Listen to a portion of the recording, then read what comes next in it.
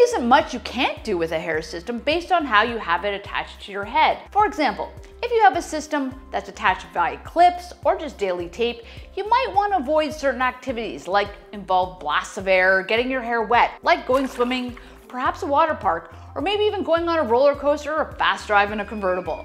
However, all of these activities would be fine if you have a stronger adhesive attachment. Always make sure to wait 24 hours after installation to ensure proper adhesion. This will secure you to be as active as you require without the worry of your hair system flying off. Hope you found this helpful. Like and subscribe, and we will see you next time. Bye.